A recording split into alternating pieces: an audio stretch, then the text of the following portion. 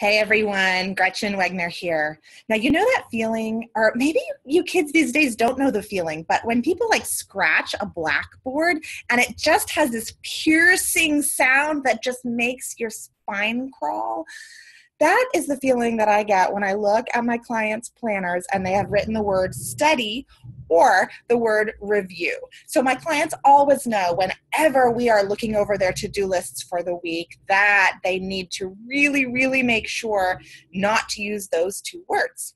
So today I was talking to a client and I was working with her on the skill that I call verberizing. And the skill is about finding really strong, specific words for the tasks you need to do when you're doing your homework or studying to make it easy, like to send an easy instruction to the brain about what you need to do next.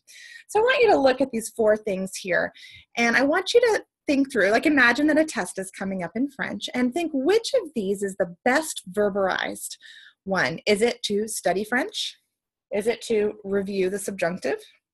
Is it to go over conjugations? Or is it to finish the subjunctive worksheets? So this is the process that my client and I took. First, she had study French written on her planner, and I went, I don't like that. And she said, oh my God, Gretchen, you always make me change these. And I was like, I know, so let's do it.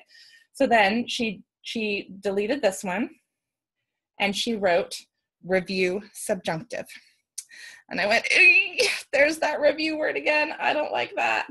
So then she wrote the word go over conjugations. And you know what? I don't like that one either, because what does go over mean? What does it look like? There's no clear image that comes to my mind's eye when I see that. So it's just as bad as study or review. So I'm going to wipe that one out.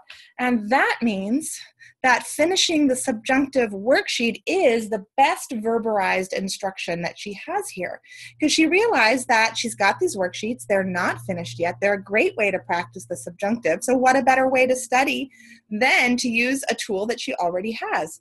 I then walked her through figuring out how she'll know whether the work she's doing on these worksheets is accurate or not, so that she knows that she's studying it well. But in this point, for this video, I really want you to understand the concept of verberizing and the importance of finding super specific instructions that you write down in your planner or your online to-do list to make sure that your brain has no excuses about following through, because it's crystal clear what it needs to do. If you have any questions about this, I am always available at Gretchen@GretchenWegner.com. And there's a lot more instruction about how to verberize, and specifically like long lists of verbs you can use in your planner inside my course, The Anti-Boring Approach to Powerful Studying.